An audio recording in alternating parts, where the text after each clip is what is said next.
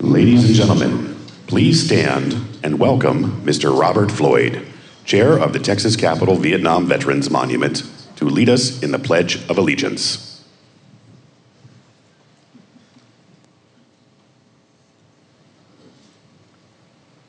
Good evening. Please join me for the Pledge of Allegiance to our flag. I pledge allegiance to the flag of the United States of America and to the republic for which it stands, one nation, under God, indivisible, with liberty and justice for all. Thank you.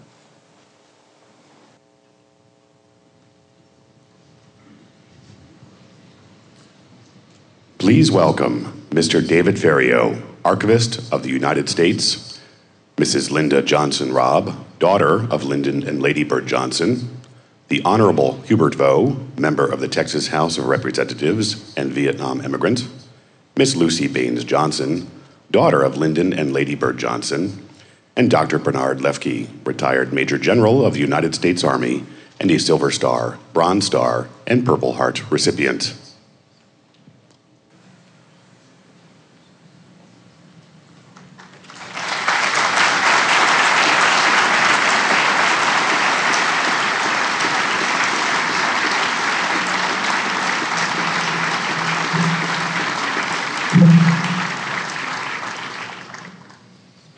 The archive of this library contains thousands of letters to our 36th president, many of which concern the Vietnam War. Here are two letters from soldiers stationed in Vietnam during the height of President Johnson's tenure in office, which reflect the dramatically contrasting views of the war held by Americans, including our troops. Dear Mr. President, here's a picture of a little Vietnamese girl and myself. She has 3 older sisters, 2 older brothers, and a younger brother. They live in a village about 8 miles southeast of Da Nang. Their mother was killed by the VC. Because of us, she is able to smile. It is our duty to keep that smile, which portrays so much on her face. But there are many more who do not have the freedom smile which she has.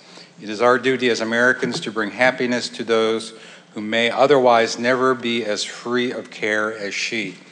To be able to pose with her and have her still look so happy gives the idea of the good we are doing here. This is worth fighting for. This is worth dying for. I know the weight you must carry on your shoulders, sir, and I pray that God will help you. I hope this letter and picture will bring you a blessing. She says the Marines are number one.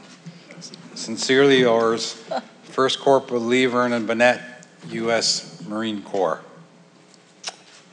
Dear Sir, I hope this letter finds the President in the best of health. Before I begin, allow me to introduce myself. I am PFC Nichols, United States Marines in Vietnam, and this is the topic of the letter. Like most of the servicemen fighting here, I don't fully understand this war. We're given training, long talks, and finally a weapon, and told we have a war to fight so that the people of Vietnam can have a communist-free government. In short, sir, we're fighting this war for the Vietnamese people, and I'd like to know why. Why should my buddies and other people's sons have to die fighting for what he doesn't understand or believe in? I've been here for 7 months and probably will be here until my 13 is completed if all goes well, but never will be able to understand why are these Americans, and maybe myself, must die for people who really don't seem to give a damn. Most of us are hoping one day to see our loved ones, and to me this seems the most important to most of us. And if you were to ask the question, what are we fighting for? The honest men would tell you to get through these 13 months to get back home. I hope you can understand our feelings and answer our questions in this letter. Thank you, sir, for your time. The time you've taken to read this letter. Yours truly, PFC Charles E. Nichols, United States Marine Corps.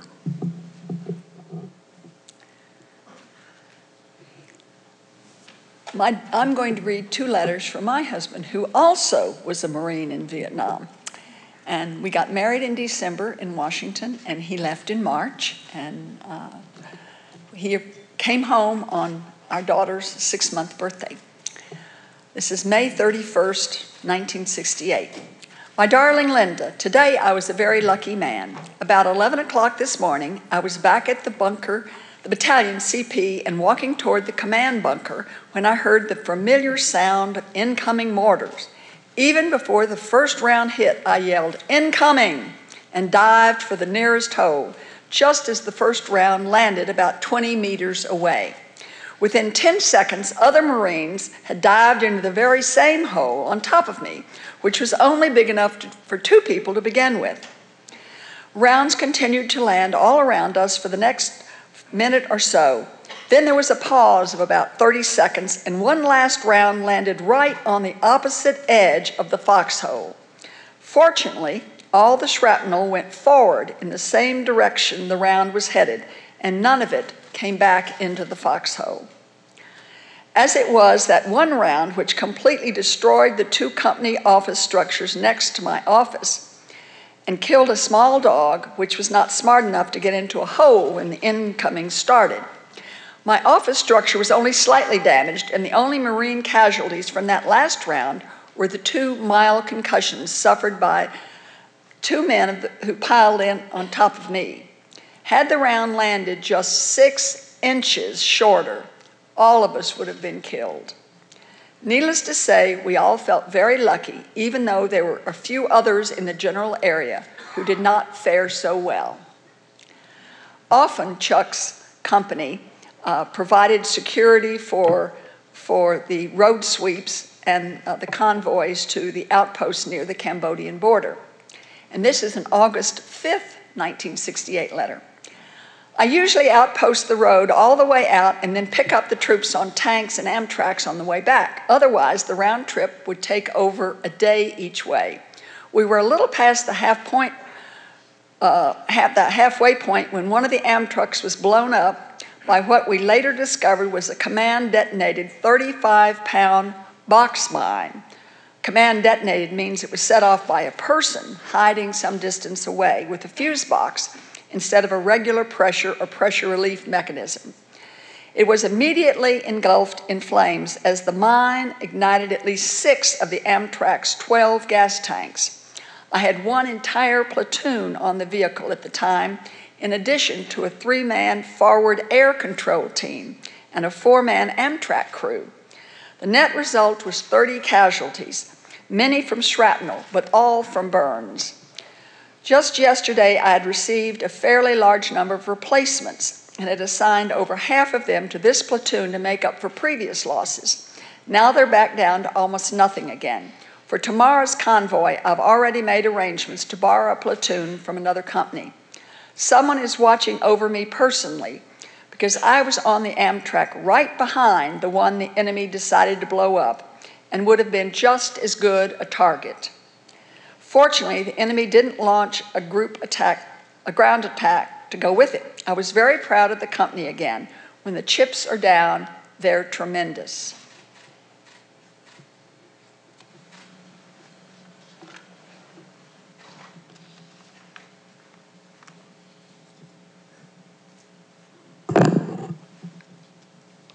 This is a letter written to President Johnson by a captain of the Republic of Vietnam Army, written from a U.S. training base in Alabama on America's 190th birthday, July 4th, 1966. 4th of July, 1966. The Honorable Lyndon B. Johnson, President of the United States, the White House. Dear Mr. President, I'm Captain Nguyen Tho Dang of Vietnam, now under training at the U.S. Army Chemical School and Center at Fort McClellan, Alabama. I am indebted and grateful to you for your recently thoughtfulness speeches, which made me read over and over again U.S. history and its Declaration of Independence. Again, I found your speeches the spirit of liberty which made America strong and free. I am confident with the generous aids and encouragement of your heroic nation, we shall finally emerge victorious in the struggle for freedom and independence. Enclosed is a study I have tried to write in English for the first time, I am taking the liberty to bring to your attention as a token of my appreciation. I sincerely hope that it may express to you our burning desire to fight for freedom, that almost it may serve as a self-explanation of a humble but grateful people who truthfully show his weakness to a true friend in order to be helped more effectively. With my very best wishes and respect to you, the leader of the free world, and to your honorable family. May I congratulate you, Mr. President, on the occasion of your Independence Day. Thank you.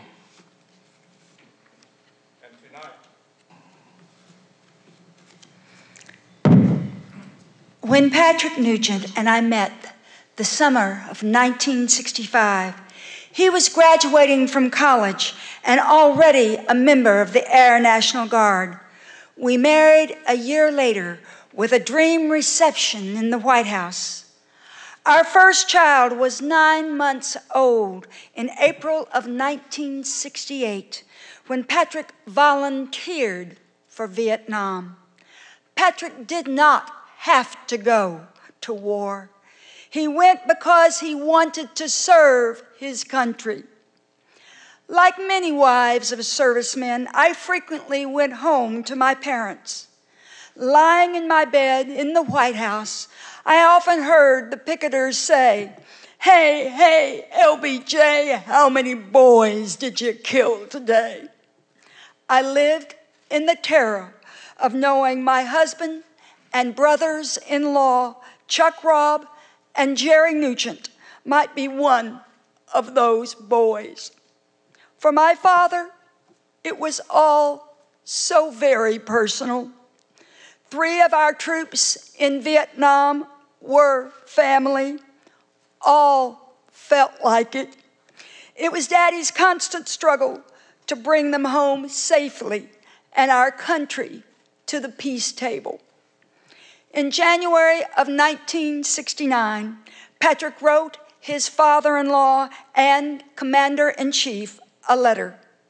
My father shared it with me because he was so proud of Patrick and grateful to him. His children and I remain so forever. 12 January. My dear Mr. President, Chuck and I had a very peaceful and eventful Christmas Eve and Christmas Day in Da Nang.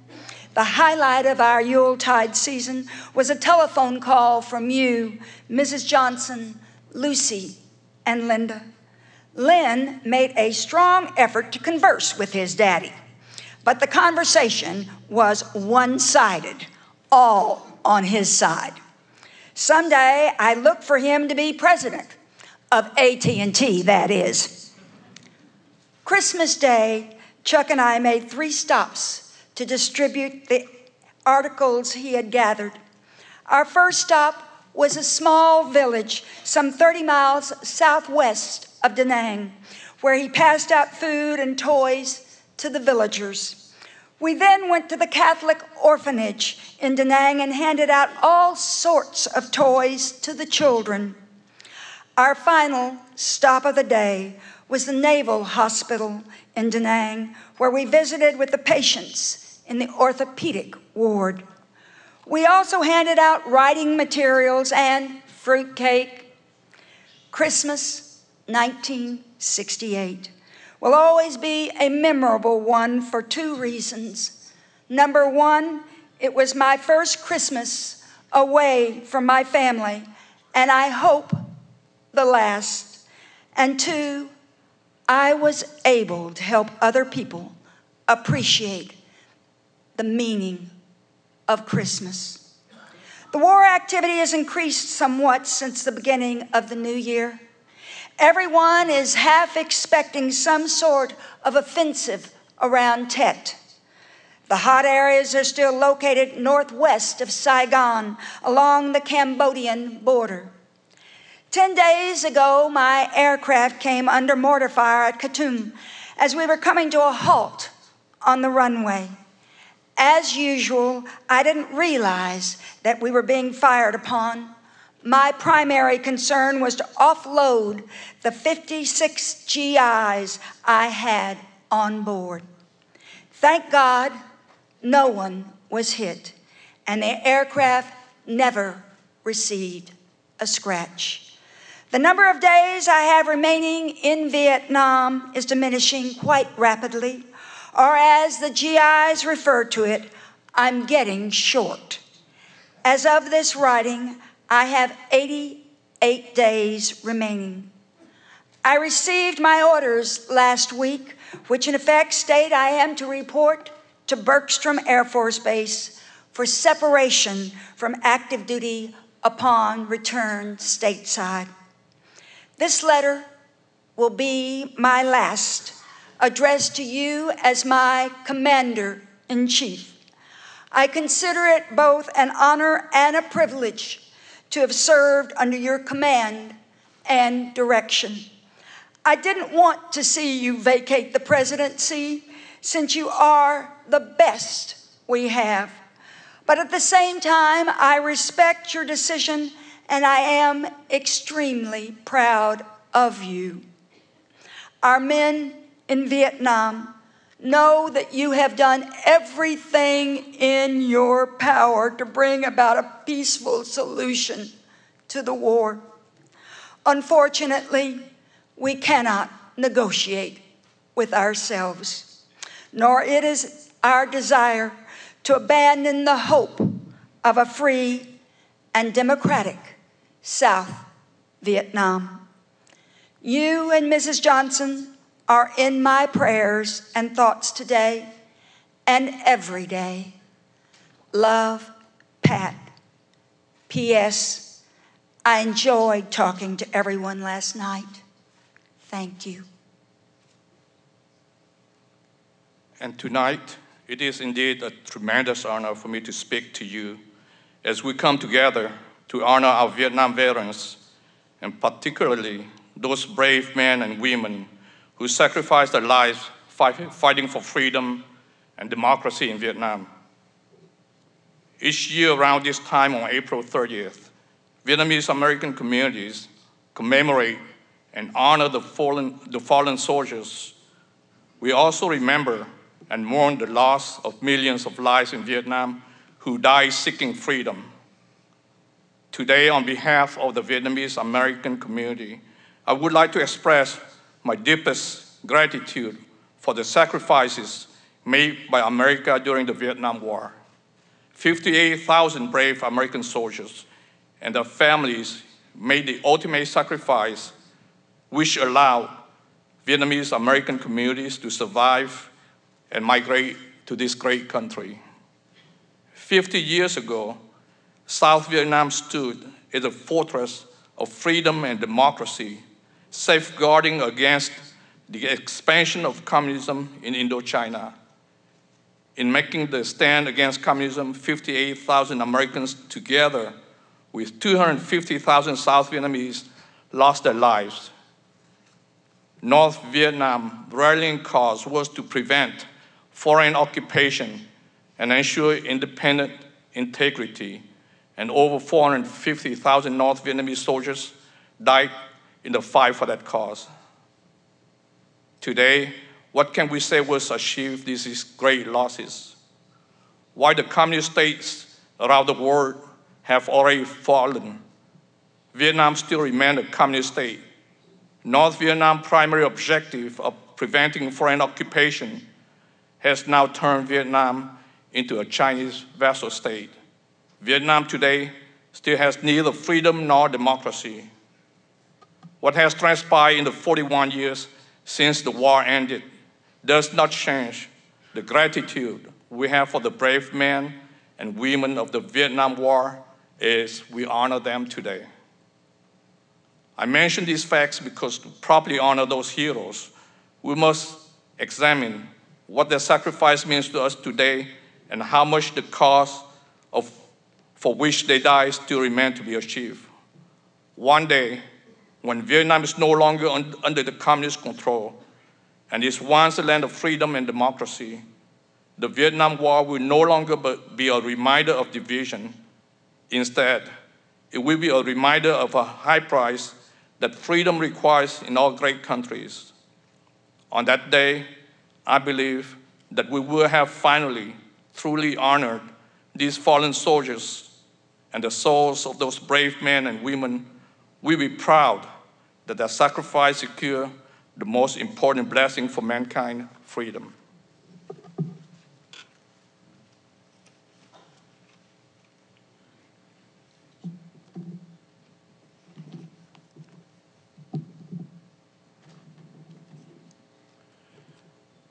Why am I here today? I'm here today because a young man saved my life and changed my life. In 4 years of combat, there were many soldiers who did this for many of us. The name is Larry Morford. He was 24 when he was killed, 15 days before coming home.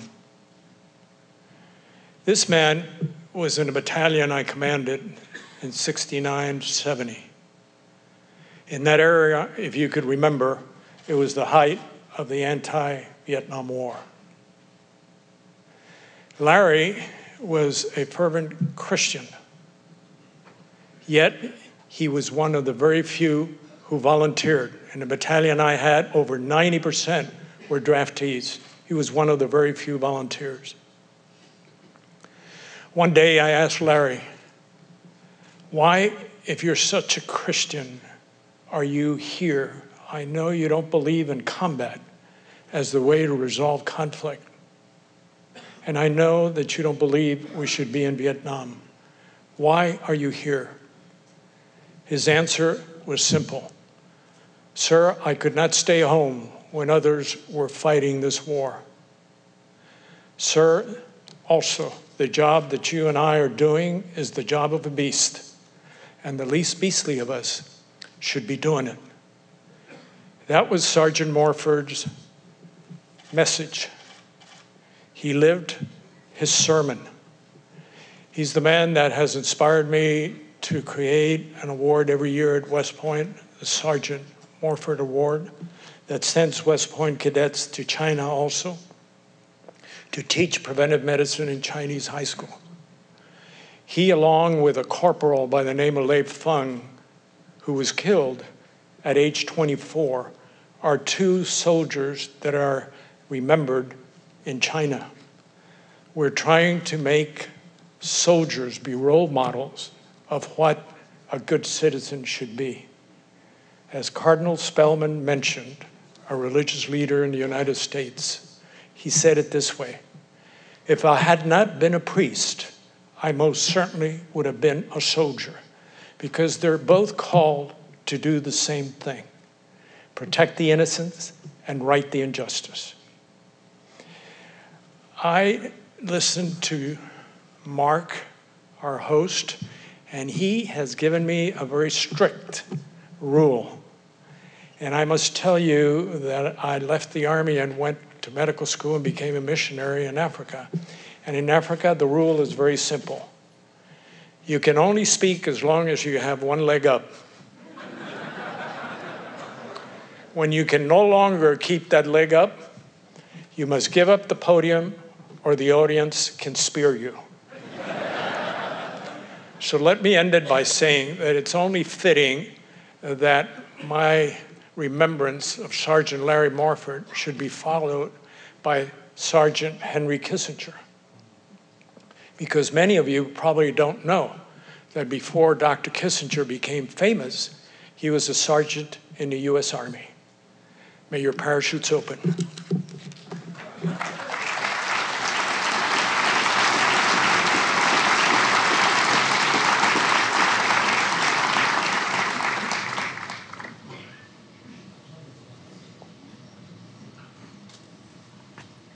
Ladies and gentlemen, please welcome Mr. Larry Temple, Chairman of the Lyndon Baines Johnson Foundation. Good evening.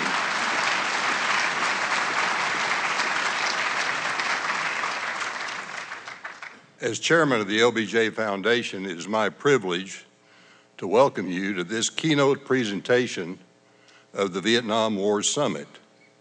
Lyndon Johnson would have been very proud of this summit and would have wanted it to take place. He would particularly have been proud that the valor and commitment of the men and women who served this country in Vietnam is being recognized and honored here. While few people seek disagreement and dispute, Lyndon Johnson never shied away from controversy. When this library was dedicated, LBJ famously proclaimed, "It's all here, the story of our time, with the bark off. There is no record of a mistake or of an unpleasantness or a criticism that is not included in the files here." The exhibits and papers in this library certainly testify to the remarkable accomplishments of LBJ's legacy. His monumental successes in civil rights were chronicled in the summit programs held in this library just 2 years ago.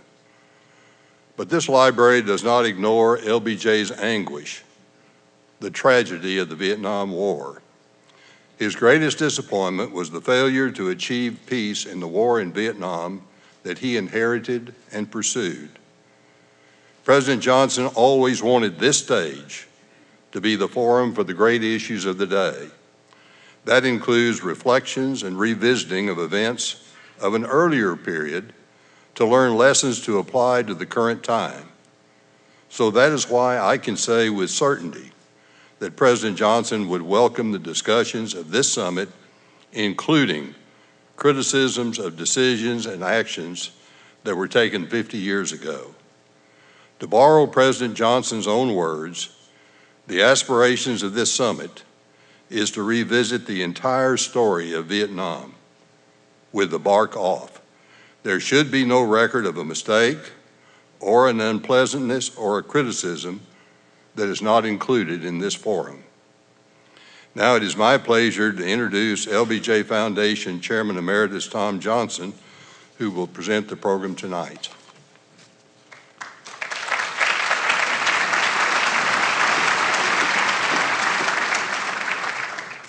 Thank you, Larry. It is my honor and my privilege now to introduce my friend, Dr. Henry Kissinger. Dr. Kissinger and I have known each other since 1967, when he was a relatively young professor at Harvard University, and I was a very low-ranking member of President Johnson's White House staff. In July 1967, Dr. Kissinger was a top secret channel for President Johnson through French intermediaries with North Vietnamese Prime Minister Pham Van Dong and the aging Ho Chi Minh. Through Dr. Kissinger, President Johnson offered a bombing halt if a cessation of bombing would lead to productive discussions between the United States and Hanoi. President Johnson even proposed a direct meeting between Dr. Kissinger and Hanoi's representatives. And as a good faith measure, President Johnson unilaterally halted bombing in the vicinity of Hanoi. The North Vietnamese response was entirely negative. And I quote, "We can neither receive Mr. Kissinger nor comment on the American views as transmitted through this channel." In a very highly classified meeting in the Cabinet Room on October 18, 1967, President Johnson, Secretary of State Dean Rusk, Secretary of Defense Robert McNamara, and NSC advisor Walt Rostow asked Dr. Kissinger to make one more attempt. The North Vietnamese response, and I quote, "There is no reason for us to talk again." What we soon learned was that Hanoi was planning a massive all-out assault throughout Vietnam, a sledgehammer blow designed to shatter the North Vietnamese army and for them hopefully to drive the United States out. On January 30, 1968, Hanoi launched its Tet Offensive, It was much more massive than the CIA or our military leadership had anticipated. President Johnson and virtually all of us around him were shocked. The North Vietnamese and the Viet Cong attacked 36 of Vietnam's 42 provincial capitals and 5 of its 6 largest cities. Thousands were killed, but United States forces prevailed and won in every single battle, including a massive battle at Hue. Despite his best efforts and the efforts of the French intermediary, the Kissinger-Paris Channel, which was codenamed Philadelphia, was killed as well. In my opinion, no two men so wanted an honorable peace in Vietnam as did Dr. Kissinger and President Johnson. LBJ died before a peace treaty was negotiated. However, Dr. Kissinger and President Nixon did advise the President Johnson at the ranch just a few days before his death that what they thought would be an honorable peace agreement was about to be signed. Unfortunately, the peace agreement Dr. Kissinger negotiated was violated by Hanoi and completely disregarded within months of its signing. But the American people, especially the anti-war activists, and we know that there are many in this room tonight of that era, anti-war activists everywhere, especially on American campuses, and the American Congress, and the American press had had all of the war that it could take. United States troops did not lose the war. They literally won every engagement. However, after 8 long years, most Americans had lost the will to fight. The price had become unacceptably high. In Hanoi, Ho Chi Minh and General Giap never seemed to lose their will to continue the war until they had reunited North and South. I know there are men and women in this auditorium tonight who have disagreed and continued to disagree with Henry Kissinger. Yet I will assure you that he and LBJ also wanted peace as much as they did, an honorable peace that would stop the war and permit the people of South Vietnam to remain free from communism, from repression, and from totalitarian rule. How do I know? I know because I was there. I know because I took the notes of their conversations. I read the transcripts of their telephone calls and their meetings, sometimes without Dr. Kissinger knowing that I was on the line. I served as a confidential link between Dr. Kissinger and former President Johnson until President Johnson died. They both wanted an honorable peace. For his efforts, Dr. Kissinger won the Nobel Prize. And after you see a brief presentation, a video of Dr. Kissinger after he negotiated that peace treaty, we will bring him forward to introduce him to you. Thank you.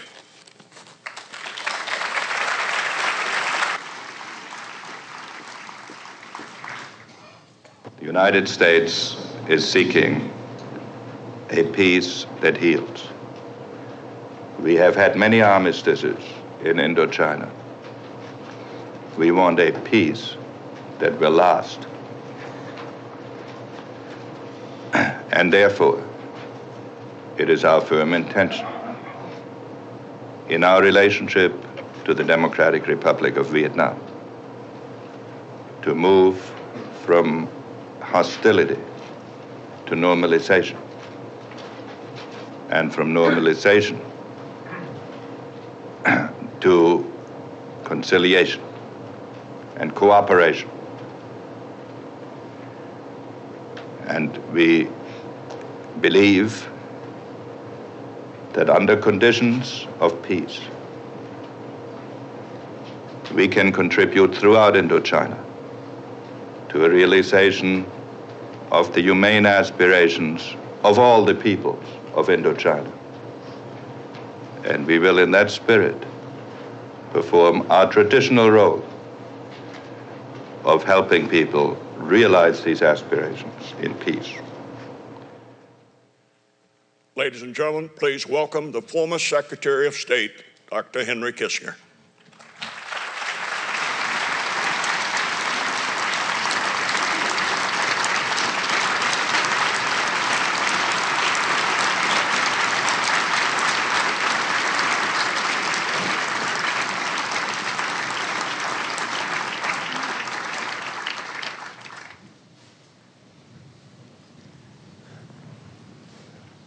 Dr. Kissinger, welcome. It is a privilege to have you on this stage.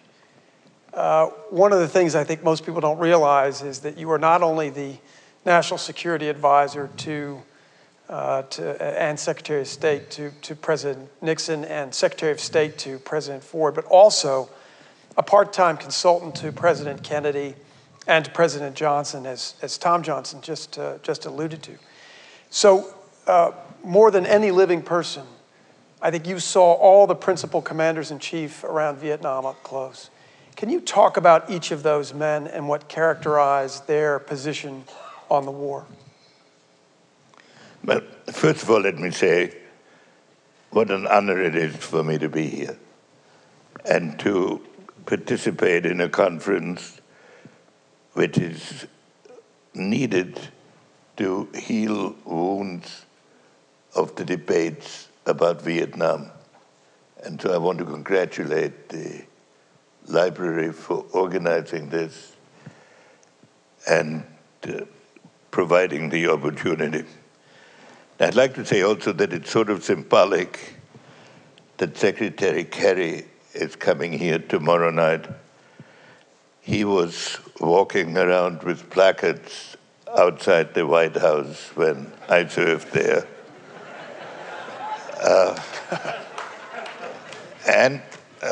The point I want to make is we've become good friends in the interval.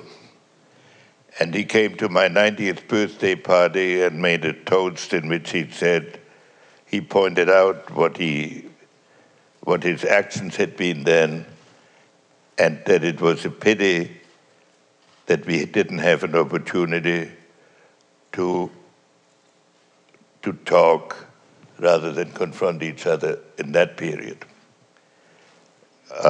In that spirit, he and I have worked together when he was chairman of the Foreign Relations Committee, and I greatly respect his efforts now, and it's very meaningful too that this conference would end with a speech by this distinguished leader of America now. Now, to answer your question, in the Kennedy administration, the Vietnam was at first a relatively peripheral issue. The dominant concern about Indochina in the Kennedy administration was the future of Laos. And because they, in turn, had received the advice from President Eisenhower in the transition that the future of Laos might determine the future of Vietnam. Then, as the administration went on,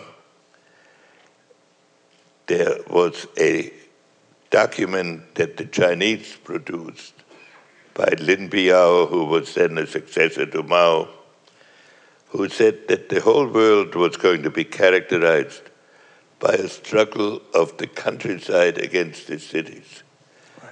And the Kennedy administration tended to interpret what was going on in Indochina as part of that process. But in those days, we had only a few thousand advisors there. But that number was increased to about 50,000 in the Kennedy administration. But it was not yet a central obsession of American policy. Then Lyndon Johnson inherited a situation in which the government of Vietnam had been overthrown. The North Vietnamese had infiltrated regular divisions and not just guerrilla forces.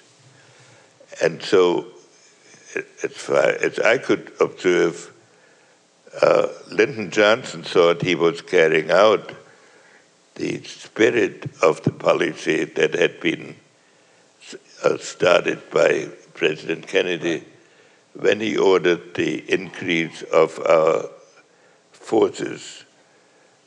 And then gradually, as the administration went on, a president who all his life had been known as concerned primarily with domestic policy was engulfed in a division of the country that in a way has lasted to this day in its perception of foreign policy.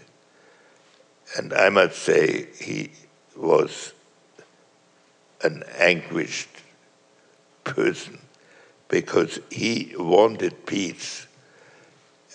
But his notions of peace were that you made a compromise. And that is the one thing that the North Vietnamese were never prepared to do. Mm-hmm.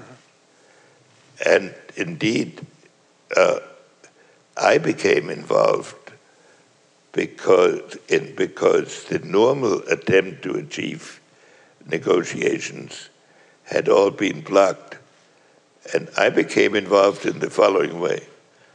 I was at that time a professor of Harvard with no standing in the hierarchy in Washington.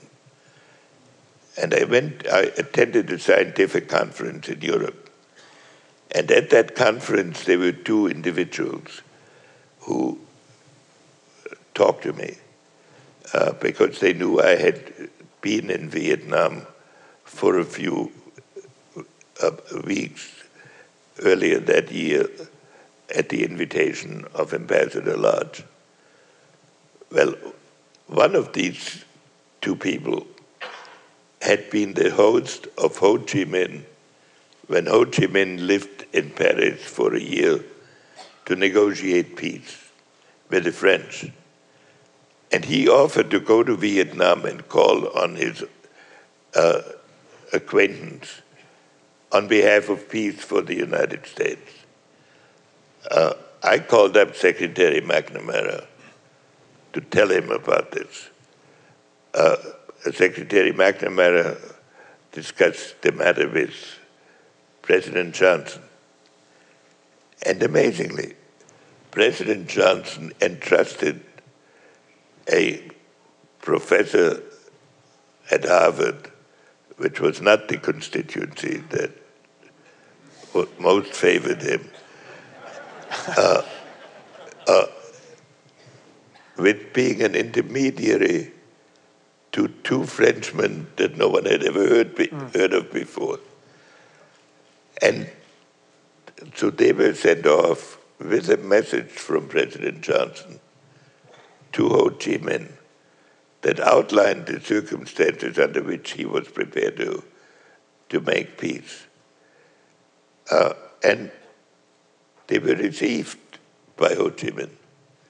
And they came back with a reply which, after 6 years of negotiations in various administrations, we learned was a typical North Vietnamese vague reply that basically rejected the proposal but made it sound as if maybe there was something.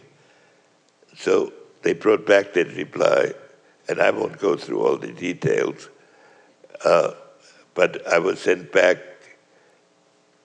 with another message. And in none of this effort did I ever see a Vietnamese negotiator. I dealt with the two Frenchmen, they dealt with the Vietnamese. Right. This went on for about 3 months. And then after a while we realized that they were stalling. But I mention this only to show the dedication of President Johnson to achieve an honorable negotiated peace from the very beginning. President Nixon had the problem of how he inherited the war. There were already 500,000+ troops in Vietnam. And the question, he had the same issue as President Johnson. How do you end this war? And how do you withdraw these troops without leading it to a collapse of the whole structure in Indochina, and as some of our allies in the rest of South Asia were telling us, the collapse of the whole structure. You can ask me questions about individual decisions that were taken. And President Ford was president in the very last phase of the war. But about him, I want to say at the very end, when the war, when it was obvious, and we were talking only about the evacuation of the last batch of civilians that were stuck at the airport in Saigon. And I called him and said that it is now, we have to permit the evacuation of Saigon. And if you read that phone conversation between him and me, he realized that we had to leave, but he wanted to squeeze out another 12 hours to see whether we could rescue a few more people. Right. So all the presidents were haunted in their way. Each of them were dedicated to coming with it, to finding a peaceful solution. Each of them had the dilemma how you relate American honor to the ending of the war. And that was the dilemma. There was nobody who wanted war. There was nobody who wanted to escalate the war. They all wanted peace. But the question was, under what conditions can you do that without turning over the millions who, in reliance on the word of previous presidents, had committed themselves? Dr. Kissinger, let me go back to John F. Kennedy. There is widespread speculation that had he not been assassinated, President Kennedy would have reversed course and withdrawn troops from Vietnam, despite any evidence to that end. Is there anything you saw from President Kennedy that would suggest that over time he would have withdrawn our support for the war in Vietnam?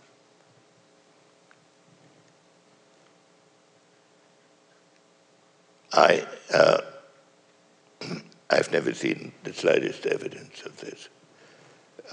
It is possible to say that he would have done this, but all the moves of the Kennedy administration, while Kennedy was alive, were in the direction of increasing our commitment and not diminishing it, all based on the belief that it was a simpler problem than it turned out to be. But I have never seen a piece of paper and that would indicate this, and all of the chief advisors of President Kennedy who were taken over by President Johnson when he became president were unanimous in both presidencies in supporting the course that was adopted until things got very difficult. And then, of course, divisions appeared. Right. But I have never seen them. I know no evidence that President Kennedy would have done this. Yeah. Lyndon Johnson was a domestic policy sage. He knew how to get deals done. He knew instinctively what to do. there are many who think he was out of his depth in terms of foreign policy. What is your view of Johnson as a foreign policy president? Well, President Johnson was saddled with the war from the first day in office. So you can't really judge what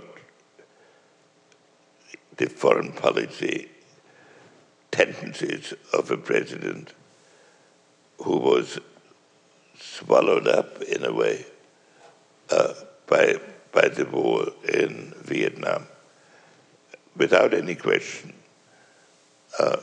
Johnson was a master in knowing the nuances of domestic policy.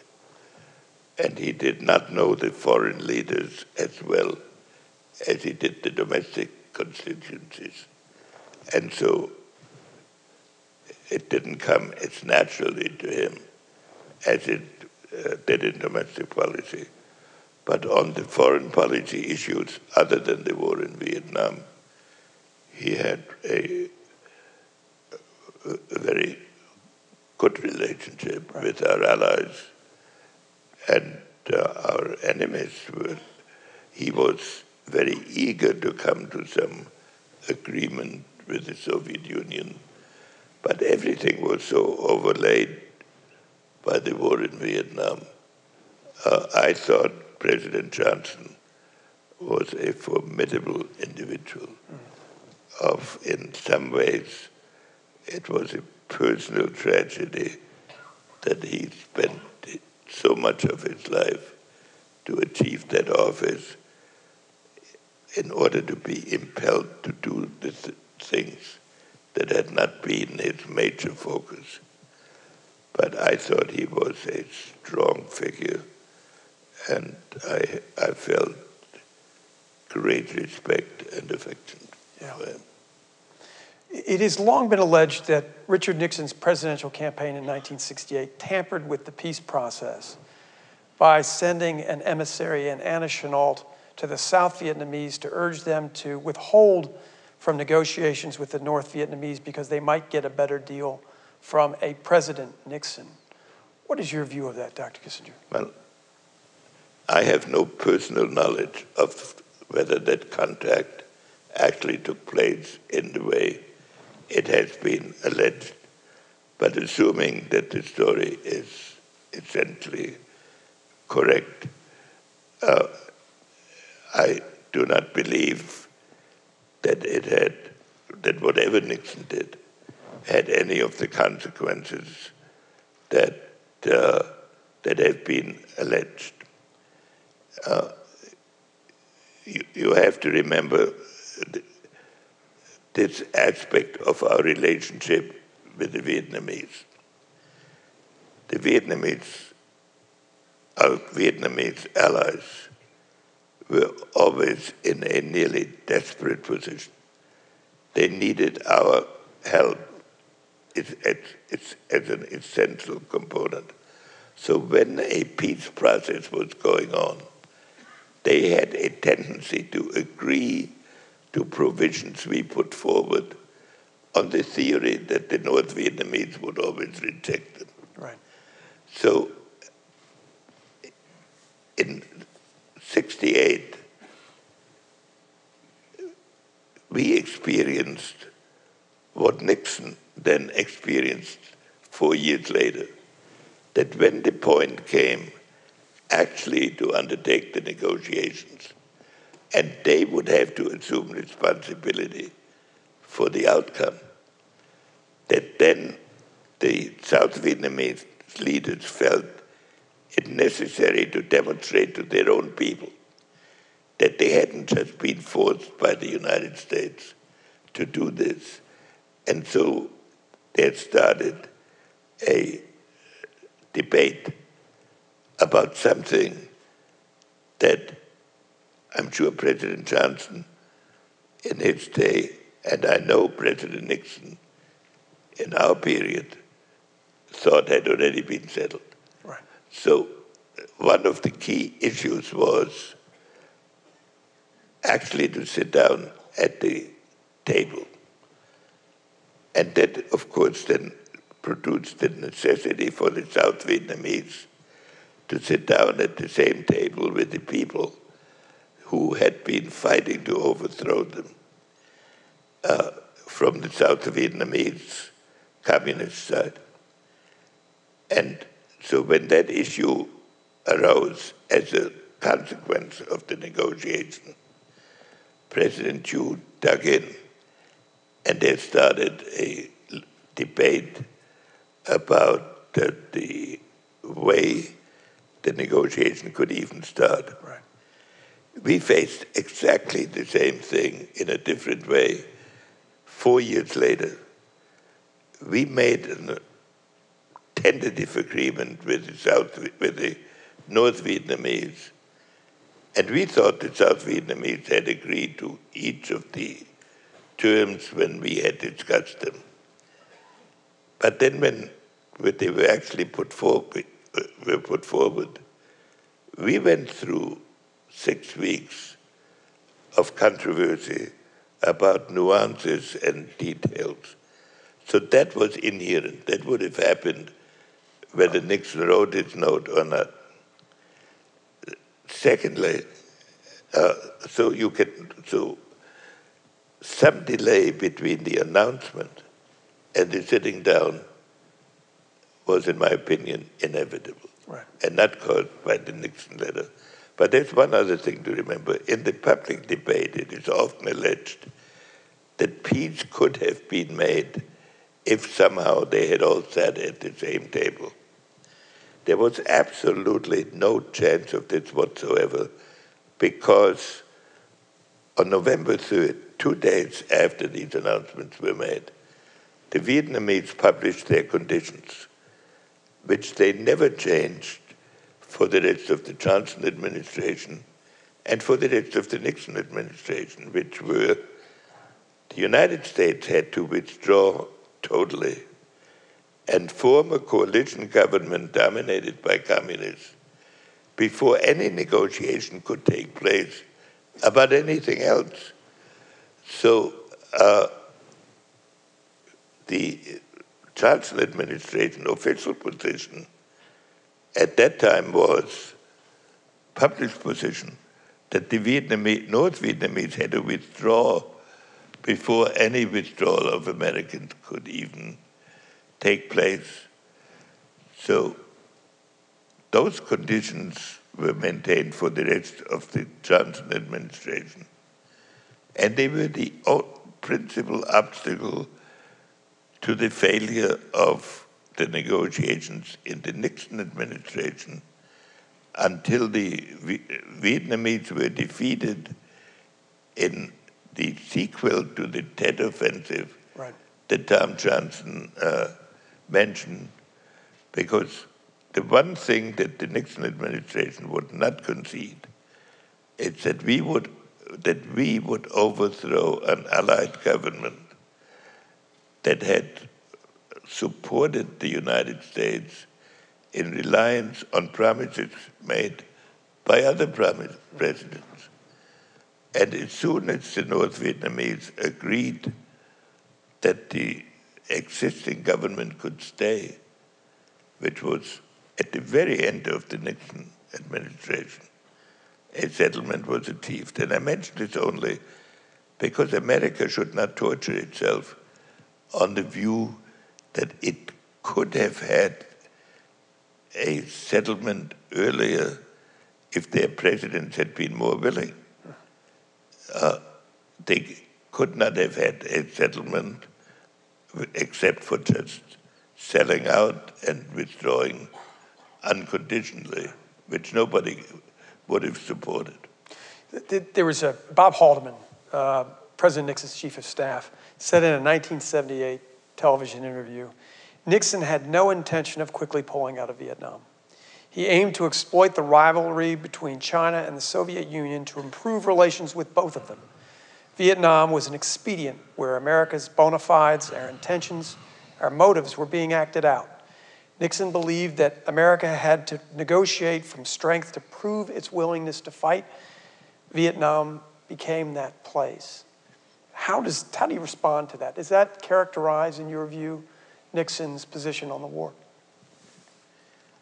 That characterizes part of Nixon's position in the war. This can be interpreted by professional critics of Nixon to mean that he fought so that he could do some other things. Right. That was not what he thought. He thought that if America discredited itself by abandoning its commitments in Vietnam, he could not do the bigger things that were needed in order to make the war in Vietnam fit into a global perspective.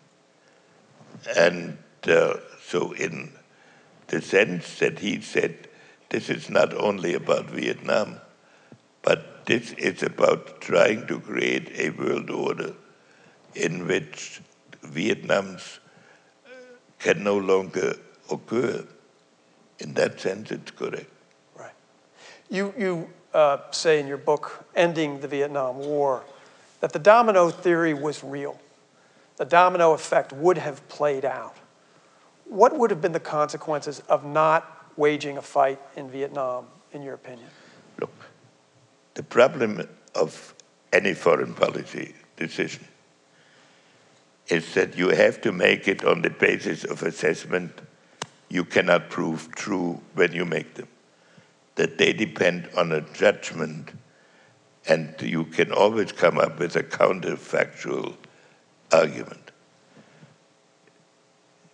A person who had a great influence on our thinking, and I believe also to some extent on President Johnson's thinking, certainly on ours, was Prime Minister Lee Kuan Yew from Singapore. One of the great men that I have met.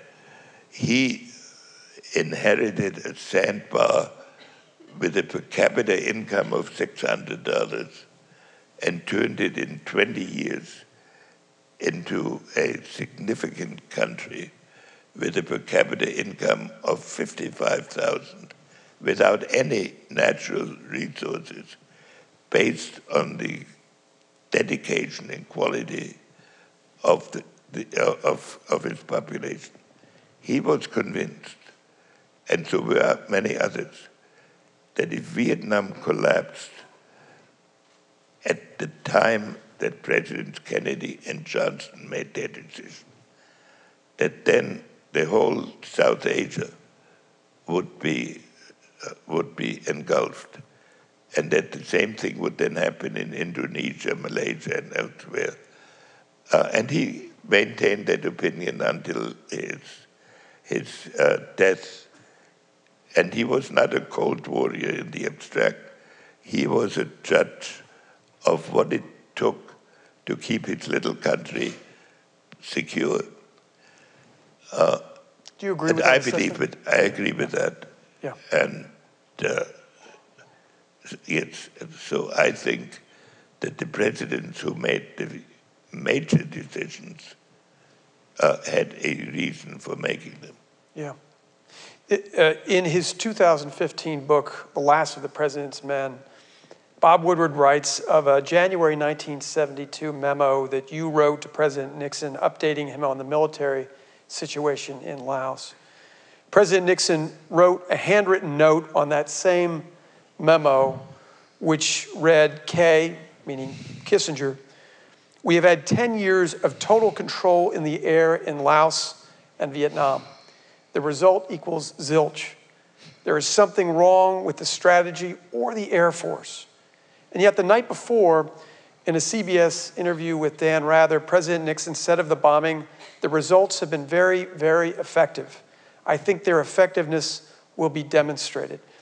Publicly, President Nixon is saying the bombing is effective. Privately to you, he's saying that they have done zilch.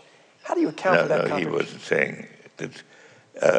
It's one of the curses of modern archivism is that every scrap of paper gets collected and it's then treated as if it were a legal document. Here are the presidents. They work 18 hours a day. They're under constant pressure. And they write a note to their advisor in frustration that it's still going on. And Nixon had a way of exaggerating his comments. I can tell you here when Woodward called me up with this. Yeah. And he said, "What did you do when you received it?" I said, "I did nothing." And he couldn't believe it. Why would I do nothing? Because I had worked with President Nixon for 10 years or 8 years. And when you got a message like this, I had a tendency, after a while, to wait to see whether there'd be a follow-up. And if you think about it, that would be the normal way. On the worst assessment of the air campaign, you cannot possibly say that it achieved nothing. You can say it may not have achieved everything that he wanted, and you'd have to break it down in what the various components were. And I think probably Nixon might have slightly exaggerated what he said publicly, and he surely exaggerated his frustration in a handwritten note, probably written late at night. And I think one ought to analyze these documents that are floating around from that point of view. I mean, what was the context in which the comment was made? Right. But you had to, Nixon is a very enigmatic person. And you write often that he would say one thing and mean another. So you had to judge when he was saying... No, he didn't mean another. But I had a very clear idea of what he wanted. And you have to understand, you cannot survive as security advisor. You have only one constituent. That's the President of the United States. Right. And you must be absolutely straight with him. And the most important thing a security advisor can do and must do is to tell the President the options he has. Sometimes he has to save the President from ill-considered first moves. And if you abuse that, utility is at an end. So Nixon, it's now generally known, hated personal confrontation. Right. And so therefore, in face-to-face confrontations, it was possible that he expressed himself ambiguously. But if you, in any written exchange, you could absolutely rely on what he was saying. And if you look at his record, he knew he was a very strong president in sticking to his basic convictions. And he took enormously difficult decisions. And there was no ambiguity about them. But it was better to discuss them with him in writing than as a face-to-face confrontation. And one will find in going through the archives, which are now available, that most of the key decisions when I was security advisor, were based on memoranda and not on conversations. The conversations played a very important role in creating the mood and establishing the general context. But when a precise decision was needed, it was best to do it in writing, right, which I think is a good way anyway in relations between presidents and their key people. Right. Tom Johnson mentioned your commitment to the peace process and the fact that you, in 1973, along with your North Vietnamese counterpart, Lee Duc Tho, won the Nobel Peace Prize. There are many who allege that you are a war criminal due to the systematic carpet bombing of Laos and Cambodia. Why was that bombing necessary to our strategy in winning the war? Well, you know, by now I'm in my 90s, so I've heard this. Sure. I think the word war criminal should not be thrown around in the domestic debate. It's a shameful, it's a reflection on the people who use it. Let us look, well, what was the situation? Sure. First, there was no carpet bombing, so that is absolutely not true. What the situation was as follows. In the Johnson administration, the North Vietnamese moved 4 divisions into the border areas of Vietnam and Cambodia on Cambodian soil and established base areas from which they launched attacks into Vietnam. And these divisions were put there in opposition to the Cambodian government. In fact, the Cambodian government told Chester Bowles, who was there as a representative of LBJ, that if we bombed those areas and didn't kill any Cambodians, that they would close their eyes to it. The LBJ administration decided not to do this because they were already under pressure domestically, and for other reasons that Tom Johnson may know better than I do. But then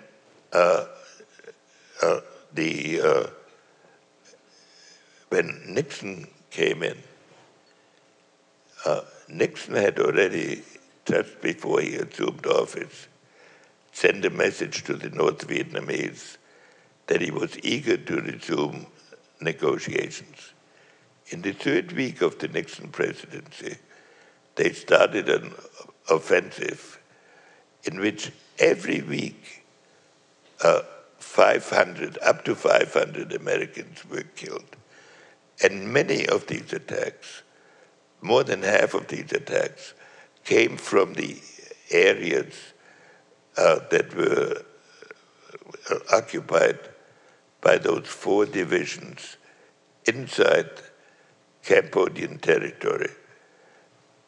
And after we had suffered 1,500 casualties, nearly as many as we suffered in 10 years of war in Afghanistan, Nixon ordered an attack on the base areas within 5 miles of the Vietnamese border that were essentially unpopulated. So when the phrase carpet bombing is used, it is, I think, in the size of the attacks, probably much less than what the Obama administration has done in similar base areas in Pakistan, which I think is justified. And therefore, I believe that what was done in Cambodia was justified And when we eventually wiped out the base areas, the casualties went down by 80%. And so those were the decisions. And I would bet that sooner or later, any president would have had to do it, because this is one that if you fight a guerrilla war and permit base areas from which the killing units of the guerrillas are sustained, then you are in an absolutely hopeless position. Yeah. I was security advisor. I strongly favored it, but I was not, because I had just come in. But it doesn't matter. I'm certainly was strongly supportive of it. It was correct, and it was in the American interest, and the civilian casualties from this bombing along the 5 Mile Street was justified. We have to ask ourselves another thing. The argument against doing it was that Cambodia was a neutral country. But a country that has 4 divisions in its soil is not actually a neutral country. And the leader of Cambodia, Prince Sihanouk, told the Johnson administration that he would, in a way, welcome this bombing. When we then actually did it, there were press inquiries, and he said at a press conference, I don't know what goes on in the part of my country in which no Cambodians live and which is occupied by the Vietnamese. If any Cambodian is killed, or even a bullock is killed, I will protest. He never protested. Toward the end of his life, Robert McNamara stood on the stage after publishing a book and expressed regret over the war and how it was waged. He said that the war was futile and that his conduct was wrong, terribly wrong. Have you any regrets on any of the actions that you took in Vietnam? No, well, you always make tactical mistakes. I believe that the American presidents and those of us who worked with them were acting on the basis of their best judgment at the time. And I think there were mistakes were made, and in the course of discussing the Vietnam War, one should discuss how one can learn from these. But I'm proud of the service, and I must say, Bob McNamara was a really good friend of mine, and I have huge regard for him. But one should not tell. This seemed to me, after one should stand by one's decisions. Right. What is the biggest lesson we should draw from the war in Vietnam, Dr. Kissinger? The biggest lesson is not just from the war in Vietnam. I would say the dilemma of American foreign policy in general is this. We have lived behind 2 great oceans. And the lucky part of the country has lived in the center part of the country, where the consciousness of foreign dangers inherently could not develop in the same way it had to in Asia and Europe, where peoples are being pressed together. So therefore, Americans have a tendency to think that peace is the normal condition among people, among countries. And when there is war, or when there is instability, it is sort of an accident, it's a sort of an unusual condition, which you can remedy by one set of actions, after which you can go back to a condition of great stability. But most deep international problems are caused by circumstances that have a very long time to develop. So, to answer your question, we clearly, we've been involved in 5 wars since World War II, which we in effect lost. We entered each of these wars with a wide public consensus. There was an 80% support for every one of these initial actions. But then, after some period of time, then people say we have to end it, and you need an extrication strategy. Well, the best extrication strategy is just to get out, but you can also call that defeat. So if you enter a war, you should not do it for objectives that you can sustain. And if you cannot describe objectives that you can sustain, you shouldn't enter it. Secondly, you have to distinguish, as a country, between those things you will do only if you have allies, and those you must do because your national security requires it, regardless of whether you have allies or not. So you have to make that distinction. And we have to learn, and this is, I would apply this criticism to almost all administrations, not to get into these conflicts unless you can describe an aim that you're willing to sustain. Mm-hmm.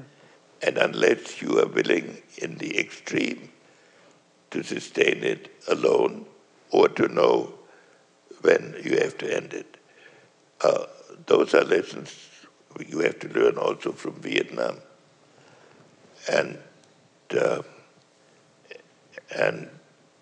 But we also have to learn to moderate our domestic debate. Because in the course of the Vietnam War, what started as a reasonable debate about whether we were engaged in a process that we could master was transformed into an attack on the moral quality of American leadership. Mm-hmm. And when one teaches a people that is basically patriotic for 20 years, that they are run by criminals and fools, then you can get a political debate that becomes more and more violent. And we suffer from it in some of our current political debates. That is one lesson we should draw from the Vietnam War, which also means we should moderate the arguments, but make them deeper. Based on that view, how would you assess the war in Iraq? The war in Iraq? Well, first of all, I supported it. I had in mind a different kind of war. I thought we would withdraw after Saddam was overthrown. I thought more of the push one type of war. We failed to make in Iraq and maybe in Syria, we failed to make this aspect, this analysis, which goes back to my original point, namely, we look at these countries as if they were one unit. Right. And then we see a ruler that is oppressive. And we say, let's get rid of this ruler. And then the people of Iraq or the people of Syria have a democratic government and can restore stability. But what has happened in Iraq and in Syria was, at the end of World War I, the European victors organized a group of tribes, religions, ethnic entities. One of them was Syria, that had a majority of Sunnis and a minority of Shias, which in Syria are called Alawites. And in Iraq it was the opposite. It had a minority of Sunnis and a majority of Shias. So in each case, the American president said, let's get rid of the top guy and we will have stability. But getting rid of the top guy produces a conflict among the various minority groups who are then fighting for preeminence. And so we have to learn that when we get into nation building, and then we, in such a war, we have to engage in nation building. And so I think we did not understand the complexities of nation building as a general proposition in several administrations. Right. That's how I would assess the war in Iraq. We got into something deeper than we assessed at the beginning. Dr. Kissinger has graciously consented to take a few questions from the audience, and I will ask him another question as you who wish to ask questions queue up behind the microphones that are on either of the aisles. I ask, please, that you ensure that your question is in fact that, a question and not a statement, and that you be as brief as possible in asking that question. Dr. Kissinger, it's impossible to ignore the election as it plays out. You said in a 2014 interview with Scott Simon of National Public Radio that you think Hillary Clinton would make a good president, but you intended to support the Republican nominee. I'm not going to get into the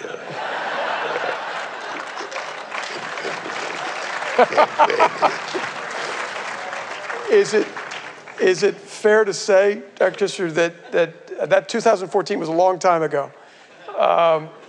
Are you still inclined to support whoever the Republican Party nominates?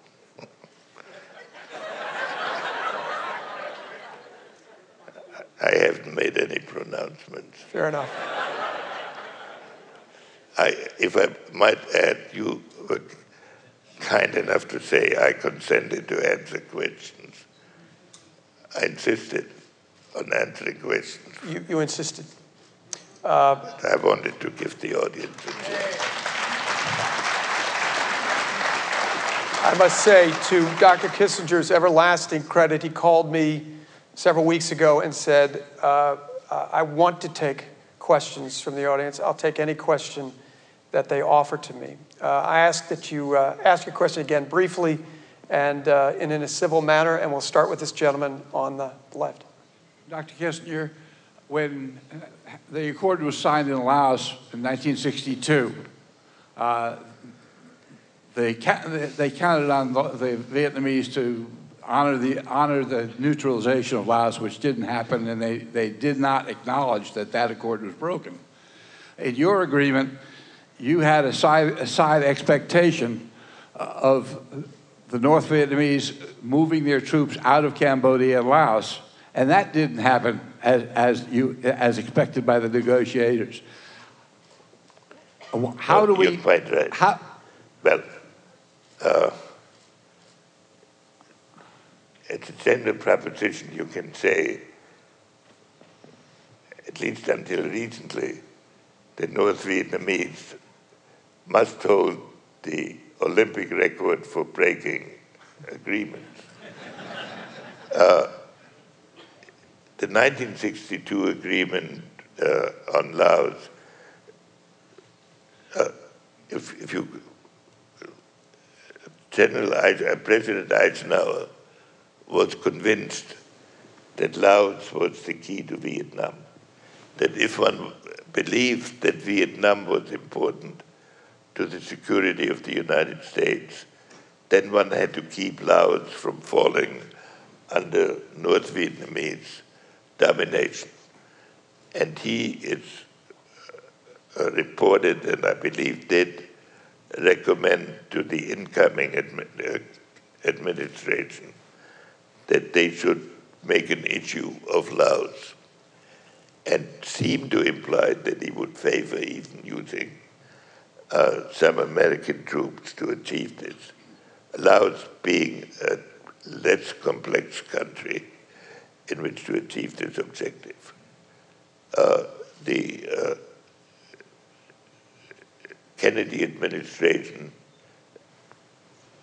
was not willing to put in forces, but it threatened that it might, and as a result there was a neutralization agreement.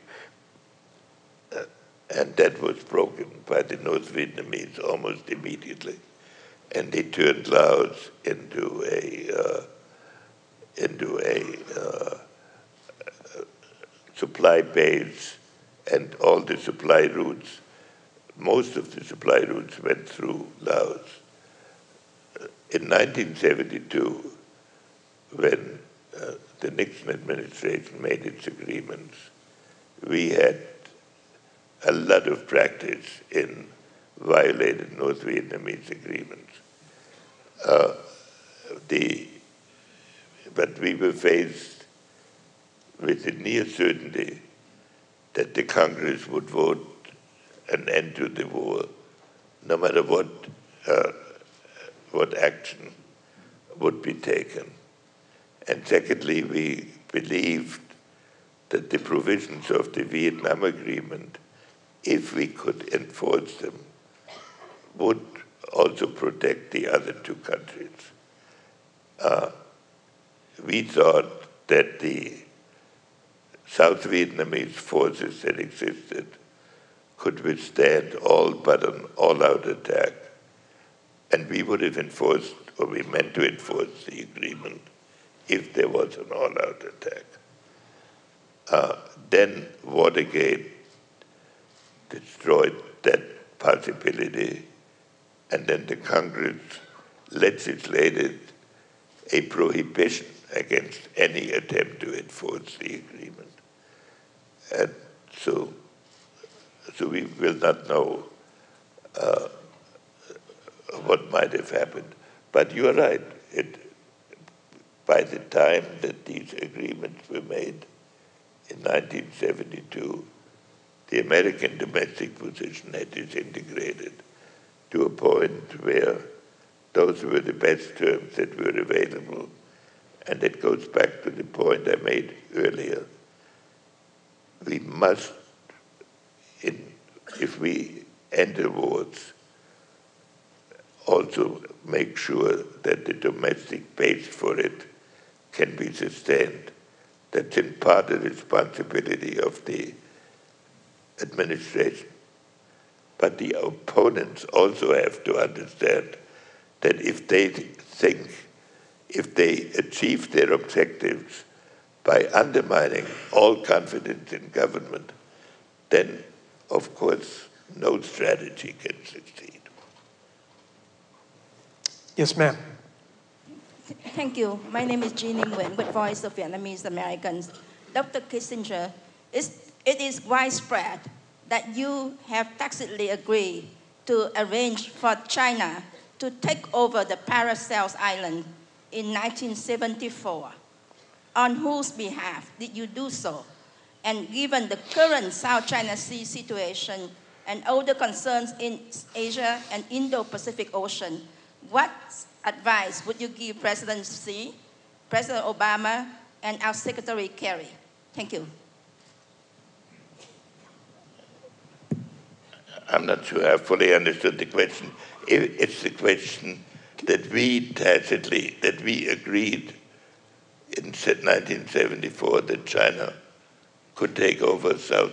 I'm not quite sure I understand. Restate the question, if you would, very briefly. Yes, it was understood that the U.S., under your supervisor as a secretary of the security advisor, had arranged so that China could take over the Paracel Islands in 1974, so that we don't lose that area to Russia. Okay. Now, today, what would you suggest us do on behalf of the national security of the U.S., and given all the attacks that China is doing on the U.S. on all fronts?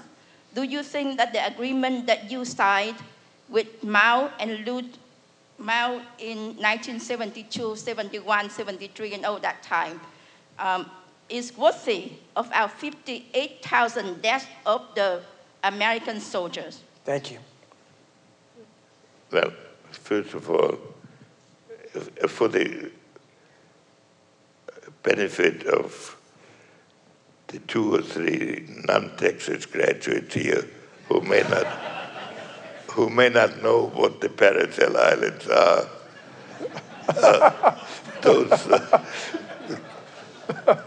the Paracel Islands is a group of islands in the South China Sea, located between China and Vietnam. And depending on from which point of land you measure the distance, they're either closer to Vietnam than to China. It's anyway a disputed issue.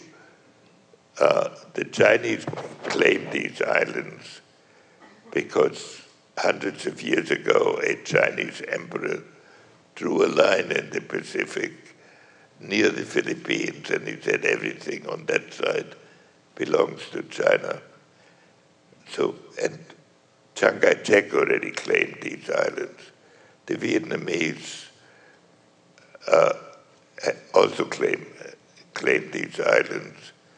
And the American position with respect to the islands has been consistently that we do not take a position on the sovereignty of these islands. In 1974, in the midst of Watergate, a war in the Middle East, I can assure you the Paracel Islands were not foremost on our mind.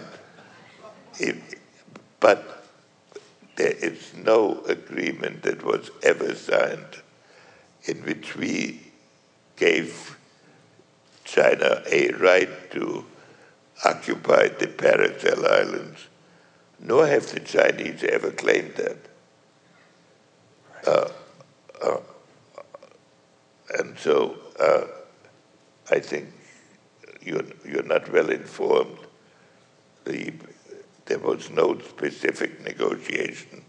They invaded us by force under the witness of the U.S. Thank Navy. you. Thank you, ma'am. What was the last one? Yes, sir. Your question.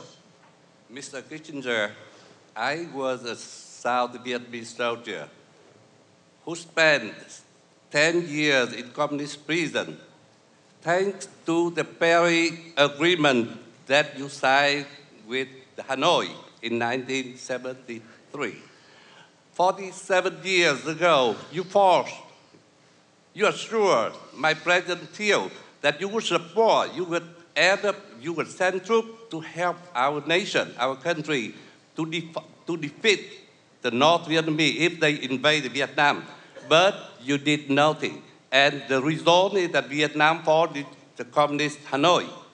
And I expect that you should answer the question, what we learned from Vietnam War, that we would never betray any ally that depend on us and trust us very much. Thank you. I have great sympathy for these questions from Vietnamese. They had a right to think that we had promised them support through a number of administrations, including the one in which I served. When Vietnam was collapsing, it was impossible to convince the Congress to pass any additional funds. We're talking now about 1975. There were 35 other nations that had signed on to the agreement when it was made in 1973. We appealed to all of them, and none of them was willing to act. It was one of the saddest moments of my life, and all of us who were, and the day of the evacuation of Saigon was one of the saddest moments of my life and of all of us who had seen the dedication of Vietnamese, the dedication of those people who served there, a little of which you heard in the letters that the two Johnson children read. I have sympathy for your question, and I hope no other American leader of his time gets asked similar questions. But the fundamental failure was the division in our country. Without that, we could have managed it. Yes, sir.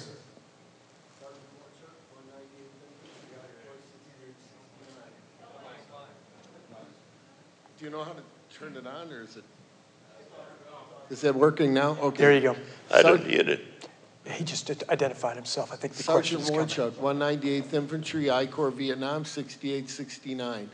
After the Tet Offensive, after LBJ refusing to run again, after Walter Cronkite, there was peace with honor as a striving, yet it cost tens of thousands of casualties. Would it have been better to skip the honor and dodge so many of the casualties? Getting out earlier? What is the question? Would it be, given the fact that peace with honor took such a toll in terms of human life, would it have been better just to withdraw altogether? Is that a fair? Yes. Is it still working? The invasion of Cambodia, the extended time of the U.S. soldiers, certainly later 69, 70, sustained a lot of casualties. Should we have withdrawn? Perhaps we should have just withdrawn. And dispensed with honor. Yeah. Thank you. If you look at the American political debate, there was no one. If you look at the position of the Democratic Party at that time, you will find that nobody in 1969 and 70 recommended unilateral withdrawal. That the position of the Johnson administration was that Vietnamese troops had to withdraw first, and 6 months after that, American withdrawals would start. So a unilateral withdrawal of American forces in the middle of a war, declaring we cannot stand the consequences of this war. I don't know anybody who recommended it at that time. Then by 2 years later, we were talking about increments of withdrawal and very relatively few casualties. In retrospect, was the war worth all these casualties? Well, of course, if you lose a war, you cannot say, but what it achieved in any event was that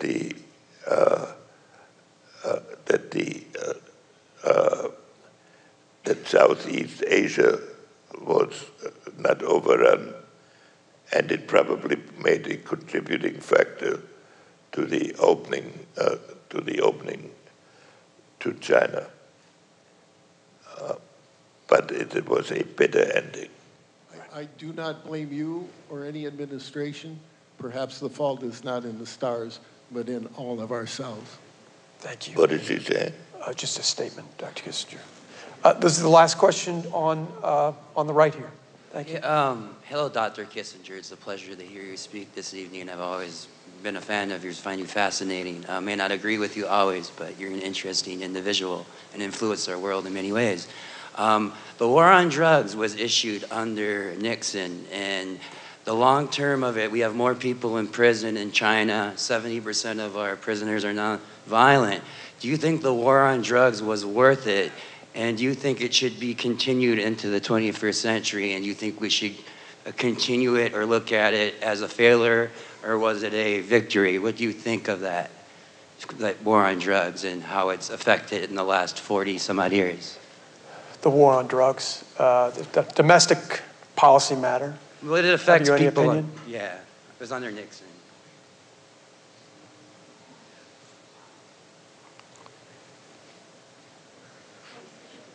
I don't think any statement I can make on the war of drugs will be significant.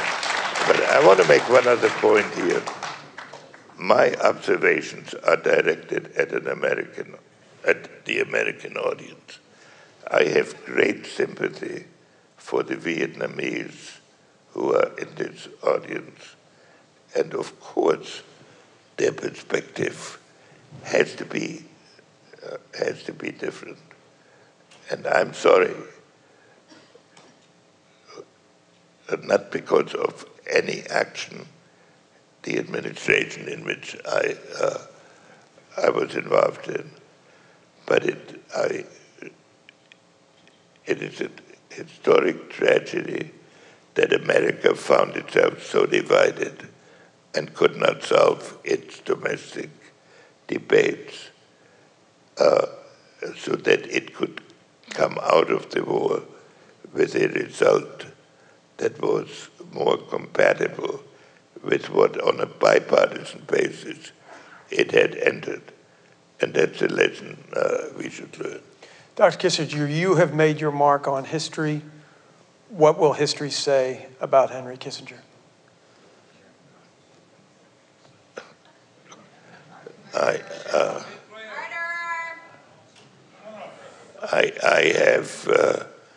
I have no obsession about this. I had the good fortune of being able to come to the United States when many of the people with whom I grew up were killed in Germany. So I've always been deeply grateful to this country, and I know what it represents to the peace in the world. I've been lucky in being able to execute my concerns as my profession. And so I'm not involved in what I'm doing in order to get history written about me. There is an extensive record, and some people, and it will be judged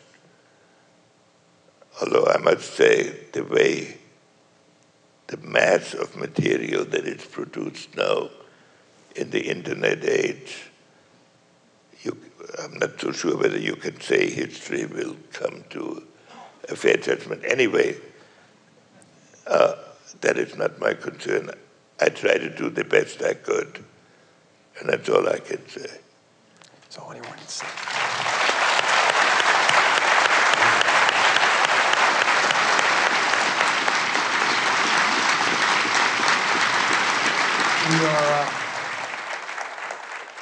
We are not only grateful to you, Dr. Kissinger, for being our honored guest tonight, but for serving your country in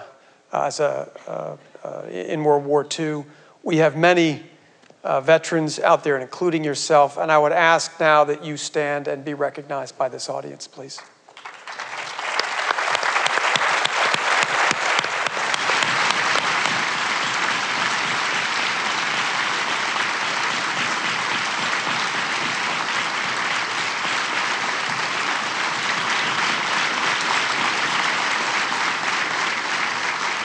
Thank you for your service, Dr. Kissinger. Thank you so much for your time tonight. Thank you all.